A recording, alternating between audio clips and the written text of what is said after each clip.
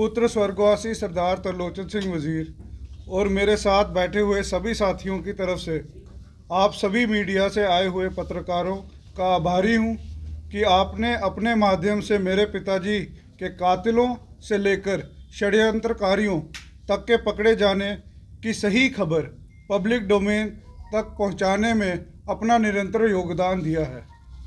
मेरे पिताजी का कत्ल जो दिल्ली में 3 सितंबर 2021 में हुआ, इसकी जांच पड़ताल की भागडोर दिल्ली पुलिस की क्राइम ब्रांच संभाल रही है, जो आप पत्रकार भली भांति जानते हैं।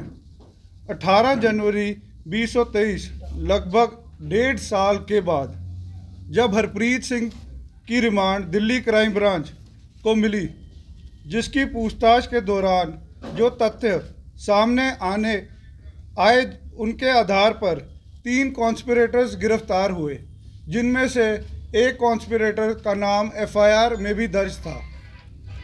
हमारा आज एकत्रित होने का कारण है कि इन अरेस्ट होने के बाद some people in our society who have vested interests have given misleading statements in public domain and have misled the general public about the arrests that have been made of the 3 accused. The arrested accused have cases registered against them and have swindled people's money.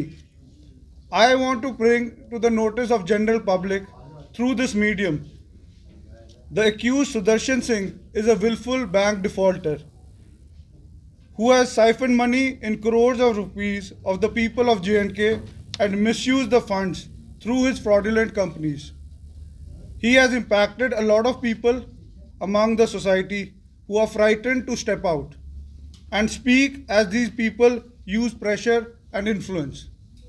The second thing is that the arrested accused used every influence to derail the investigation prior to the arrest and after the arrest, now are trying to misuse through the official positions being held by their family members by approaching high officials in Delhi and also in Delhi police. मैं आपके माध्यम से JKUT के माननीय lieutenant governor Manoj Sinha ji से आग्रह करूंगा, सिर्फ इस पर विशेष रूप से कार्रवाई की जाए और स्वर्गवासी सरदार तरलोचन सिंह वजीर जी के कत्ल में गिरफ्तार अपराधियों को कड़ी से कड़ी सज़ा मिले।